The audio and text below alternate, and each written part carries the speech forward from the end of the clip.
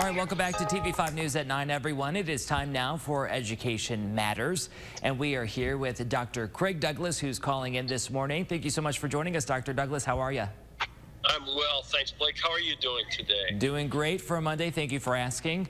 So we wanted to talk about the tragic incident during a Monday Night Football game last week. It's been about a week since Buffalo Bills safety Damar Hamlin had cardiac arrest on the field. So we want to talk about the incident and how it's bringing awareness for the need of automated external defibrillators, or AEDs, in public spaces like schools. So Dr. Douglas, how common is it for a school to have an AED, and where should they typically be located?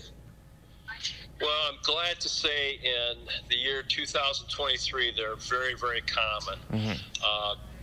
A dozen years ago, not so much, Blake. I remember MCVI, the Michigan Cardiovascular Institute, made a big push for local schools to receive AED devices. In Carleton, we treated it like gold. We felt it was a real gift, and we wanted to be very careful with them.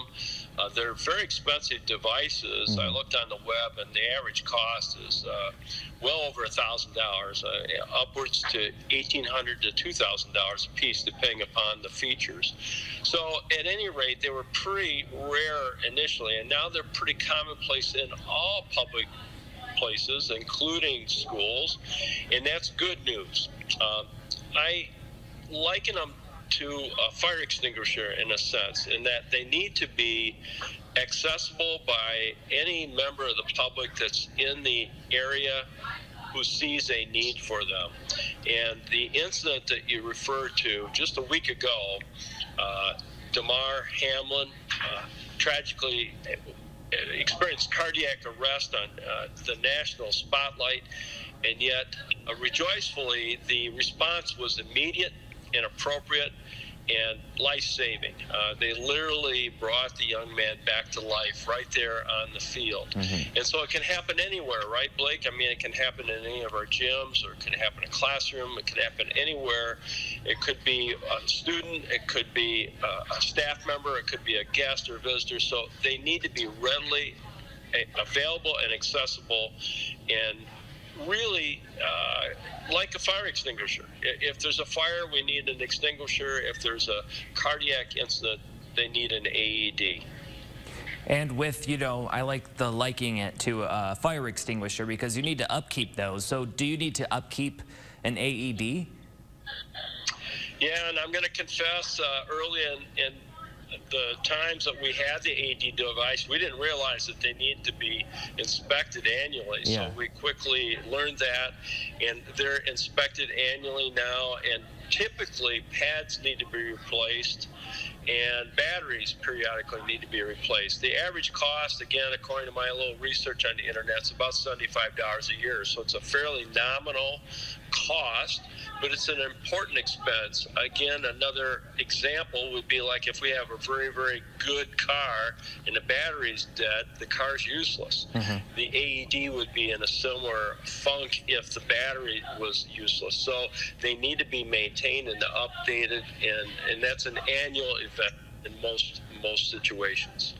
Very good. And of course, for those interested, how can we learn more about how AEDs work, and can we be trained to use them?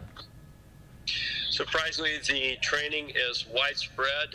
All of our staff members are now trained in how to use the AEDs. They also are CPR trained. I know when I was at the College of Education in Saginaw Valley, we had training brought in by the Red Cross for our student teachers. So before they even were deployed out into the schools, they had this baseline training. They're very simple to use. It's automated. Once the process starts, the machine actually talks to you and tells you where to put each paddle and what button to push.